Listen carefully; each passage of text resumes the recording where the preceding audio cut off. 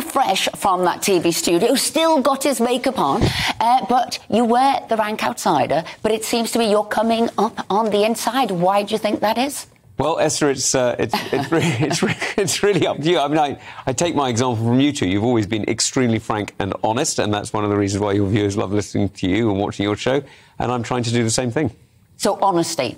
Well, I think we've got to be frank with people, don't you? I mean, I think, you know, there's been too much beating around the bush in many areas, and I think just being absolutely frank with where we see the situation is what our job is, right? I mean, we're here to be absolutely clear with people and then to offer leadership and to offer the solutions to fix the problems that we face. You were judged the winner of last night's contest when the opinion poll came out straight afterwards. How do you think the other four candidates performed? Do you know, in different ways, I thought rather well, actually. I thought Rishi was all over the detail. I thought Kemi made her points extremely clearly. I thought it was perfectly clear that Penny knew what she was on about and was explaining her policies and her issues well. And Liz made a very good case for why she was so important in government for the last 10 years. I think, you know, frankly, I think that demonstrates a huge depth of talent in the Conservative Party and why Keir Starmer should be very worried. Do you think the debates clearly had an impact on the viewers? Do you think they have any impact on Conservative MPs? Well, you can tell me that. I don't know. It's up to you, Philip. Well, you'll have been speaking to your colleagues. You know, we speak to a few. You'll have been speaking to them all. So, I mean, do you think were people waiting? Did people say to you, "We want to see how the debates go, we might look again how we vote"? I mean, on that basis, you and I both know that we know each other rather well from before. I mean, we've been friends for what, 7 years now, something like that, 8 years. I mean, we know each other pretty well, and you know, it's certainly true that we judge each other a little bit off how we think somebody's going to be able to win an election and champion a cause. Of course we do. But we also know each other pretty well, right? I mean, you know what I'm like, right? I mean, you've known me for a number of years, so I think there'll be a little bit of movement. So you try to say nobody called you up and said, we're definitely going to be voting for you next week. And there's one or two. One or two may have said, may have been very nice, but, you know. Now, people will have said, it seems a bit light on policy. This person's coming in as the Prime Minister. Is there any policies you'd like to announce now? Well, you know what I'm championing. I'm championing policing, and one of the things I'm championing is fraud and crime, cybercrime. But I have to say, I've just been looking with Philip. Forgive me, am I allowed to? You go for it. Well, I've just been looking at this Rochdale grooming gang thing, and I have to say, what with Telford going on today and that story going on now, it's absolutely outrageous. It is completely disgraceful. And what we've got to do is we've got to call out this horrific crime going on in our midst, and we've got to be absolutely clear about what's going on. Now, obviously, the person who finished that was bottom at the last time, sometimes their vote gets squeezed and they get pressure to stand down and all the rest of it. Can you guarantee that when we come to vote on Monday at 5 o'clock, your name will definitely be on the ballot paper and you won't have... You'll see my name there, Philip. Whether or not you choose to tick it will be up to you, but you'll see my name there. And because I've been always really clear about this, you know, we've always believed, the three of us have always believed that politics is public service, right? I mean, that's why we're here. That's what we're doing it for. We're here to champion ideas, to defend our communities, to defend Britain, to champion conservative values, and to make sure Labour's incredibly negative brand of socialism never gets anywhere near government. And so what I'm going to be doing is I'm going to be doing exactly that. I will put my name forward again on Monday. It'll be up to you two and for 350, what is it? 355 in total, I think. Yeah, exactly. So 355, given the three of us. I know who I'm voting for. In case you're wondering. Well, you say that. We all wish you well. But if you did drop out, have you decided who you would support? I haven't. In the later rounds of the contest. No, I haven't made that decision yet, and I haven't made that decision because I've got really good friends who are running. Kemi is a personal friend. I mean, a really close personal friend. I think she's an amazing woman. Rishi and I were elected on the same day, and we've been good mates since we were elected. Liz and I have worked together on foreign affairs now for about a year, and, you know, I respect her very, very highly. And Penny has been an amazing Royal Naval Reservist, and, you know, I've just switched from the Army to the Royal Naval Reserve. You know, I owe her a little bit of loyalty there too. So, you know, each of them has huge... It all sounds very cosy, doesn't it? It all sounds... Yeah, but in a way, you're still competing against each other. So obviously you're very cosy, but what is your differential then? Why are you different from all the others, and why would you say, vote for me? Because at the moment, it just seems like you're all going to be leading the country together. Yes, the reason I'm asking for it is because I think the good people of Tatton and Shipley are going to be looking at us in, whenever it is, 2 years' time, and they're going to be asking, what have you done for us? What have you brought to us? And what are you going to change? And we've been through a really difficult time. You don't need me to tell you this. You keep talking about it here on your show. You know, you have seen that, you know, high streets, this is your campaign, high streets are struggling. We've seen that in many places in the UK, people feel left behind, and Levelling Up hasn't delivered as much as it should.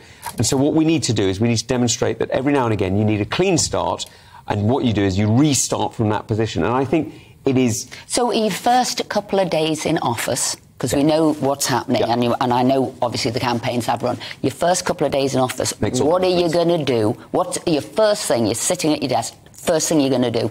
Well, the first thing to do is to drop the national insurance rise. As you know, we didn't vote for it. I think I'm right in saying the three of us didn't vote for it. There weren't that many people in our lobby. I think we remember that. But we're used to that, Tom. We've been together a few more times than I would have thought when I first got elected, but we have been together a few more times. So look, you know, the national insurance rise has got to go. So that's number one. Right. That's what you'll do. Number one. Right. The second one has got to be, we've got to bring down fuel. So I've spoken about 10 pence off fuel on the fuel duty, because you know that is not just a tax on, you know, people travelling. It's actually a tax on jobs. It's a tax on resupplying shops. It's a tax on deliveries. It's a tax on, you know, it's a tax on everybody, right? So what we've got to do is we've got to make that easier to deal with and, you know, knock off some of the costs.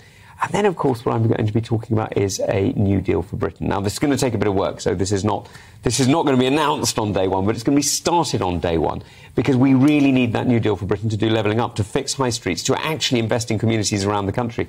You know, not just the north of England, by the way. This isn't just the Northern Powerhouse. I know I'm speaking to two Northern MPs, but you'll forgive me. There are places in the rest of the country that are left behind as well.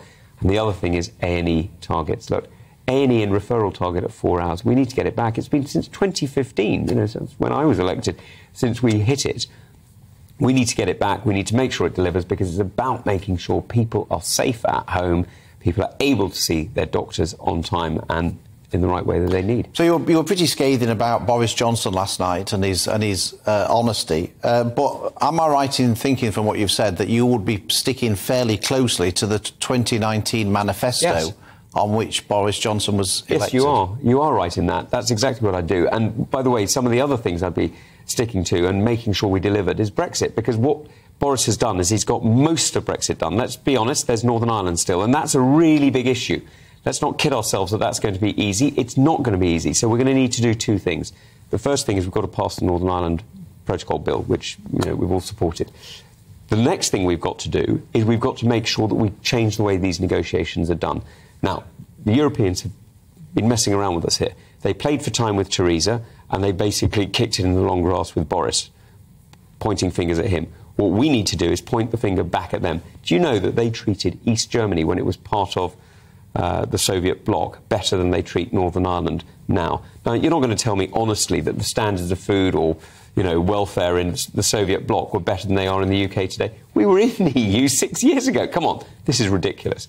So we need to reset this debate. We need to actually be starting to make this argument in Germany, in France, in Italy, all over the place. Because people in Europe agree with us. People in Europe want to work with us. What we've got a problem with is Brussels. Now, I see in the papers some of the commentators are sort of to be like they're agitating for a general election.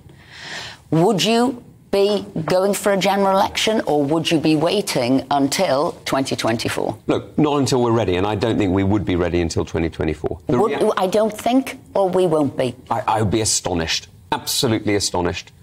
I mean... But you wouldn't crumble to the demands of some of the media wanting a general election? No. Look, forgive me, Esther and Philip, you were both elected on the same mandate as I was, to serve the communities in Tatton and Shipley and me in Tunbridge on a 5-year mandate. That's what we were elected to do.